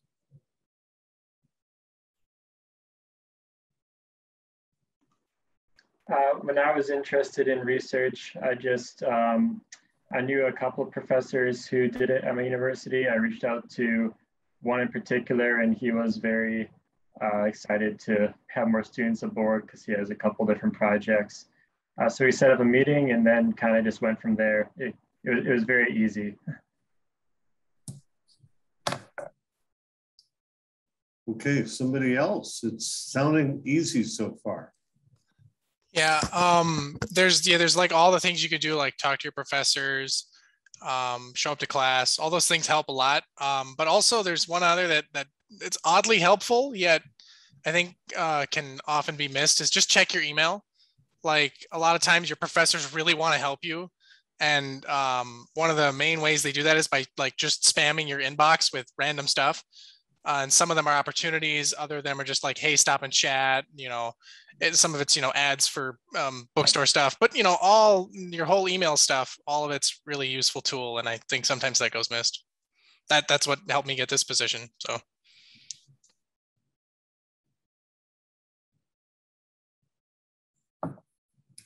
Read your email, or at least check your email. Somebody else.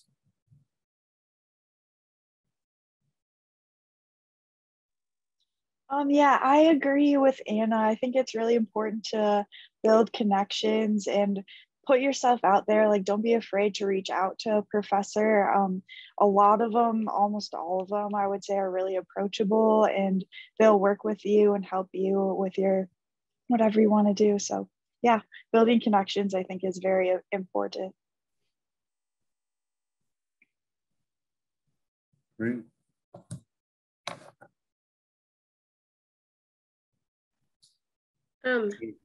I would just say having that persistence and that passion for whatever you're researching, because I know having someone to help is important, but also sometimes it might just be you starting it, and taking that first step is really important.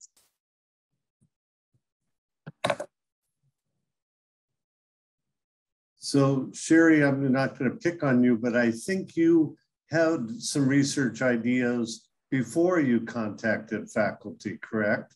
And yeah.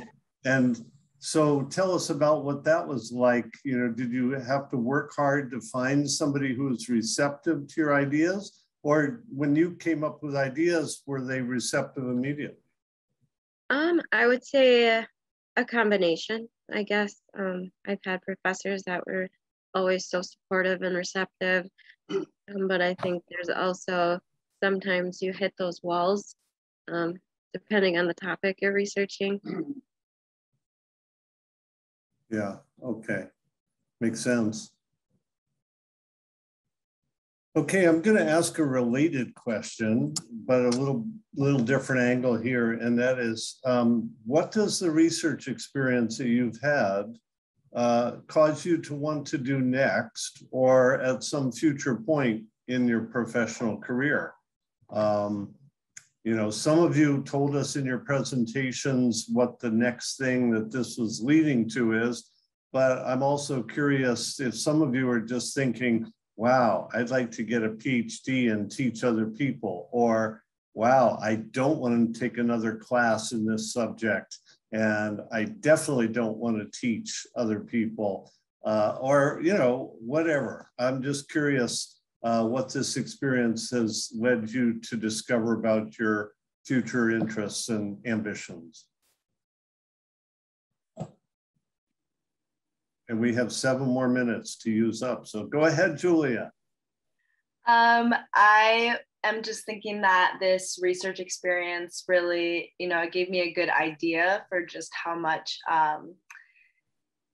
responsibility that I will be having in grad school as someone who will be doing research. And so my teacher has done like a really good job, trying not to treat me as an undergraduate student almost, and to be like, this is how it's going to be when you're in grad school. So although sometimes it can be a little bit frightening, I definitely feel like I'm more prepared in that sense for once I do go to graduate school. And then also additionally, these kinds of presentations and stuff where we have to practice with our public speaking, and also translating, very scientific and technical ideas into more layman's speech so other people can realize the importance of your research. It was just yesterday that my professor mentioned like program management and stuff like that as a possible career choice, where you're listening to the scientific ideas, and then you're explaining to other people why, you know, it might be important to invest in these ideas, and even like grant writing and that sort of thing. So that's definitely something I've always thought I would be doing research in my future. And so this kind of opened up a new perspective of other things you can do with a background in science. Great, agree. Thank you. I think, well, the research experience here, I think it's professionally at least shown me that I really like working with computers.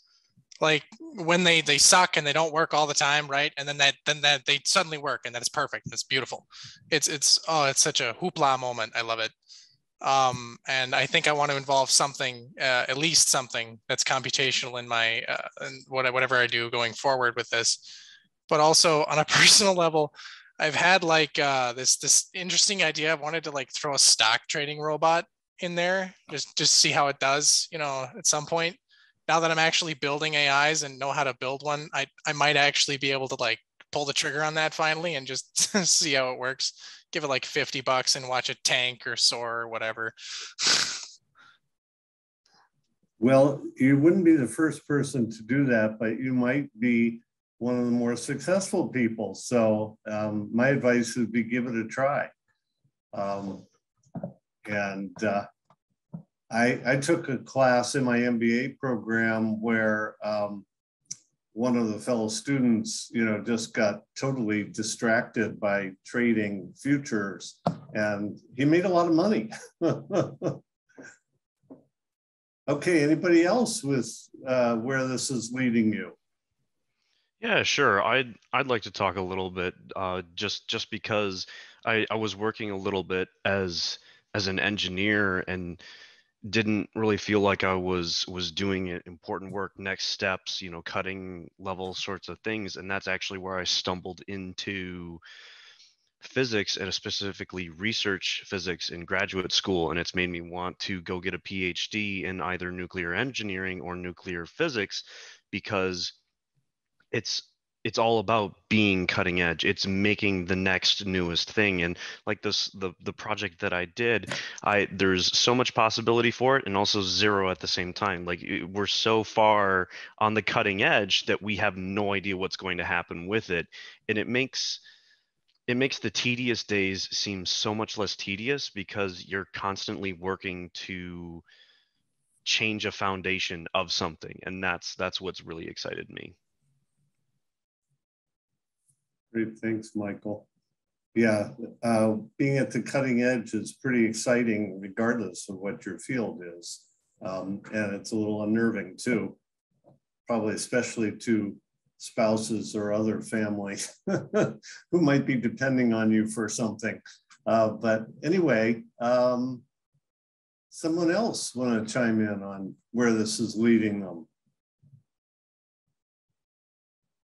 Sean, you look like you're headed to the atmosphere. Maybe you're already up in outer space. I don't want you to see my messy office. I do work in industry already, and I'm you know, filling in some gaps in my education. So the class that I had taken on, I'm working towards a cybersecurity certificate with Dr. Lenke, and this class was specifically designed for research. And so you were asking earlier about how you find your way into that space. It was just a matter of being part of the curriculum for this particular program. But I really enjoyed it, and I could see myself doing something similar or more of this in the future. Great, thank you. I see several of the judges. I think I see all the judges back. Is Jennifer going to lead this next section, or is somebody else going to lead it? I think she needs a couple more minutes, Brad. Okay. Oh, great. We will keep chatting until you interrupt us. I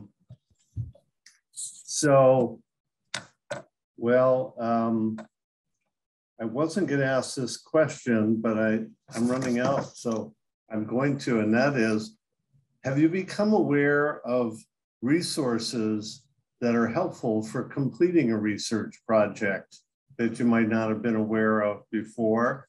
I mean, we all like to get a paycheck, right? So that's kind of an obvious one.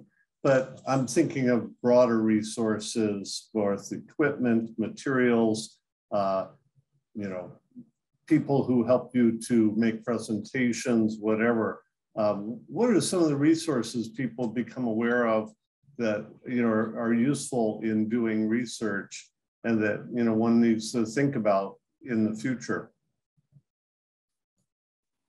So for me, our project was part of it was trying to create a device that's relatively cost effective.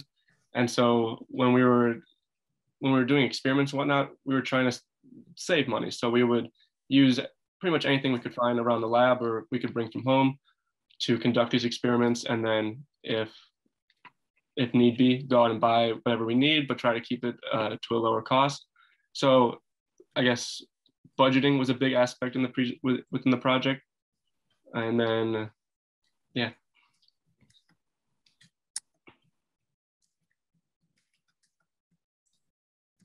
I think one of the resources that I've run into in my research was, I didn't know that Eau Claire had a supercomputing cluster, and let alone two, and now I'm using them. And it was like I've been here almost like 2 full years now. I had no idea it even existed until like 4.5 months ago. and now that's been really, really helpful. So yeah, I don't know. It's great. That kind of falls in the category of checking out your email, right? Although you can always learn more, right? And that's what some of us try to do in our jobs.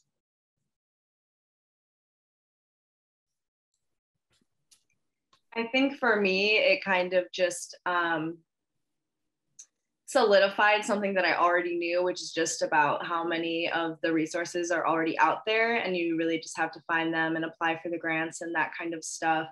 I know that there's definitely like thousands of dollars of scholarships that don't even get assigned like every year. So it's just kind of like reassuring myself that there's always going to be people out there with funds willing to help you. You just have to find them and make your pitch to them. And something else that I found was cool was on the WiSys website. Actually, when I was registering for this event, you guys have a grant writing like program or whatever, or workshop. And so I signed up for that because it just through this entire research experience, like my professor is always like constantly like writing grants and that kind of thing. So I was kind of avoiding it for a while, but I know that grant writing is definitely going to be of major importance in the field that I'm going to be going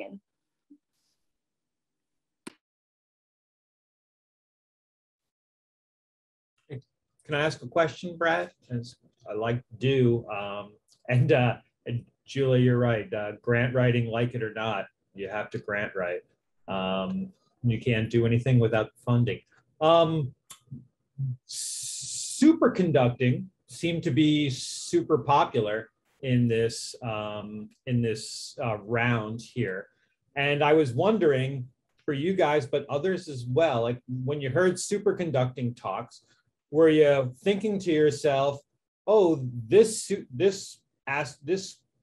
project could layer into my own project, or my project might be able to connect into this one," and not just within those superconducting, but for the rest of you guys as well? Were you thinking about how, well, I've got this, my project speaks to this other project, or I'm hearing something relevant to my own work? Oh, and Jennifer's back, so you might not need to answer. There's still time. Was there a pending question? Please feel free. Huh? Well, everyone's probably very anxious. So, all right. Well, thanks, everybody. I'm pleased to get back to announce today's winners of the Student Research and Innovation Showcase. First, really, congratulations to everybody taking part today and the campuses that you're representing. Big thanks to all of our mentors out there today joining us.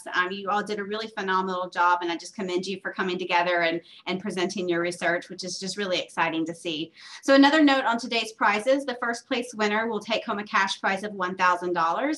And the second place winner will take home a cash prize of $500, courtesy of our prize sponsors at Wharf and Boyle Frederickson. And in addition, as I mentioned earlier on, all students that have taken part through the series of the showcases have been competing for the Tim Higgins Innovation Award, which will be awarded to the project that demonstrated the highest potential for commercial relevance. And this special award will be announced following the first and second place awards presentations today. So students, I'd ask you to please be prepared that if your name's called, to please turn your video on, give a quick wave, and actually your video's on, so that's great, but if it's not, please turn it on to give a quick wave. And I'd also ask all award winners to stay afterwards so that we can take a quick screenshot with you all. So now, without further ado, to announce the first and second place winners of today's student showcase, on behalf of the Wisconsin Alumni Research Foundation, I'd like to welcome Janan Yasseri-Mo, WARF's Director of Strategic Communication and Public Affairs. Janan, you're most welcome. Oh, thank you, Jennifer. This is so exciting. It's been marvelous listening to everybody today, and I say congratulations to all because you're all winners in my heart. Our second place winner today is Ben Claas of UW-Platteville from Mechanical Engineering. Congratulations, Ben. And our first place winner is Julia Jones from UW-Parkside from Physics. Congratulations, Julia and Ben. Well done. Thanks so much, Janan. That's great, and well done, everybody. I'd now like to welcome WiSys President Arjun Sangha to introduce the Tim Higgins Award. Arjun? Thanks, Jennifer. Once again, thanks to all the presenters. That's terrific. It was really great to hear your presentations and all the interesting work that's going on around the system.